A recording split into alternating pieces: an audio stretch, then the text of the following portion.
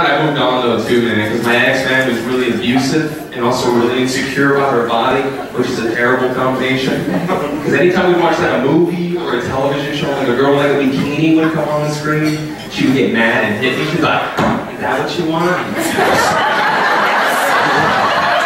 No, I mean, I don't want this guy on the phone. You know, I mean, that's disgusting.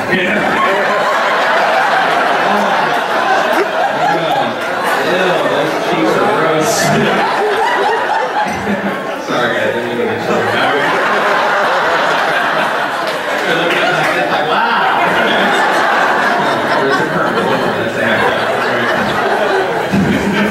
Here's the thing, man. One night, man, she got so angry, she just hit me and asked me flat out. She's like, "Well, what are you, an ass man or a boob guy?" I'm like, "Whoa, sweetheart, alright? That doesn't even matter to me, okay? Because you don't have either." So, people in the back clap, I love you. Yeah. I love doing that joke. Because half you're like, "Oh," and then the other half is like, "That's a great fucking joke."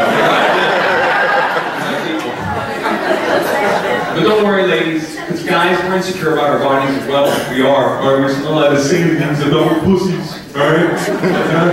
I'll give you a perfect example. A few weeks ago, I was with my girl right this movie night at home. So I picked my favorite movie to watch, 300.